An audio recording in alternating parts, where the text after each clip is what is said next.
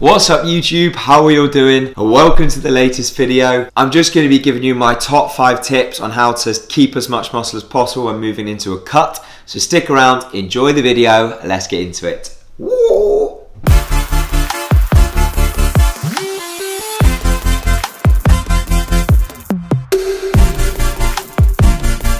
So before we get going, if you haven't already, hit that old subscribe button. We're close to hitting the first 200 and we only hit 100 about 5 weeks ago, which is crazy. So thank you to everyone that supports the channel. And if you haven't already, hit that old button. Moving straight into the video, as you all know, I'm coming now into a deficit. I still won't be in a deficit for a while. I'll still be in a surplus, slowly tapering back there. I'll be slowly tapering things back down. But when you fully are in that deficit, sometimes it can be hard to hold on to as much muscle as possible. But obviously the goal is to always just remove fat. It's never to lose. People will come to me and say they want to lose weight, and at the end of the day, you're wanting to lose that little bit of fat, but you want to hold on to that muscle, which is why you've got to be thinking, when people compare their body compositions, they look at that body fat percentage and their muscle fat percentage. When you're transitioning to a cut, you want to keep this muscle fat percentage as high as possible, and then this fat percentage is the thing that drops. Numero uno on the old tips is just to make sure you get enough protein in. I think people's biggest fault is not eating enough protein. I think that is the most common sort of question and problem I get presented with clients is, I'm struggling with my protein. So you've just got to make sure you're getting in an adequate amount. I tend to stick to around 1 gram per pound of body weight. It's nice and simple, nice and easy. That is efficient enough.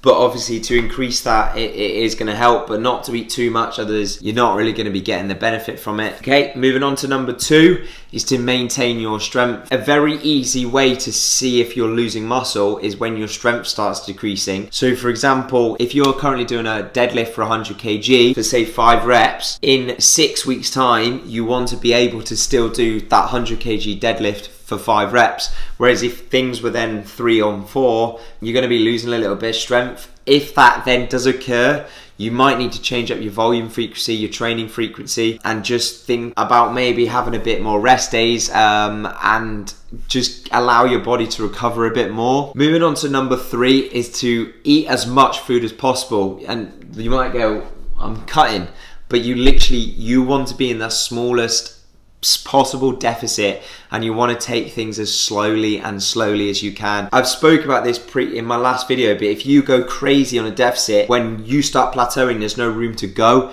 You've got to come back really nice and slowly, and at the end of the day, it's a marathon, it's not a sprint. People say that a lot, and it is true. You've just got to go at turtle speed. You've got to take it really nice and slow. You've got to find what calories work for you and literally have a really low deficit. No more than 500 calories below your maintenance, otherwise you're just gonna be doing more the harm than good. You're not gonna actually have the energy to perform well in the gym, and that's just only gonna put a stint on your progression. Moving on to number 4 is to not fall into the trap of cutting carbs. You see so much stuff at the moment in this industry of keto diets and high fat, high protein, 0 carbs, and at the end of the day, you need carbs for energy. It is your body's primary energy source is blood glucose, which you get from eating carbohydrates. So to eliminate that from your diet, it can have a really negative effect on then your performance in the gym and your at the end of the day, your energy levels. So just make sure to eat as much carbs as you can, and just don't be worried about eating too many carbs. It's only calories that matter. I've told you all this. Just literally just care about your calories and your protein, and just eat enough carbs. Don't be doing 12 grams of carbs a day.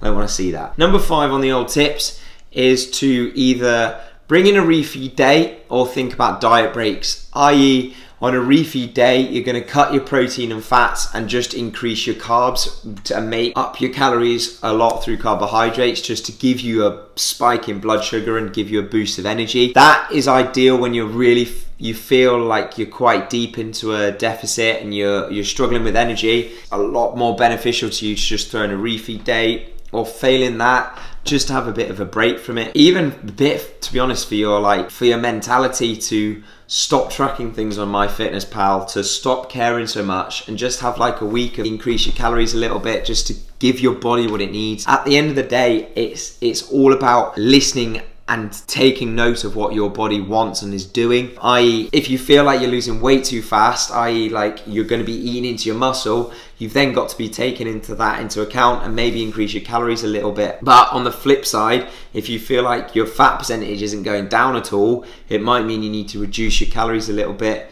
If you're training, if you're struggling, if you're not getting enough recovery, if like your body isn't recovering quick enough in your sessions, listen to it. Just take care of yourself. Right, I'm actually going to be making a 12-week cutting plan, which is going to be everything. So it's going to break down how you're going to work out your calories and protein.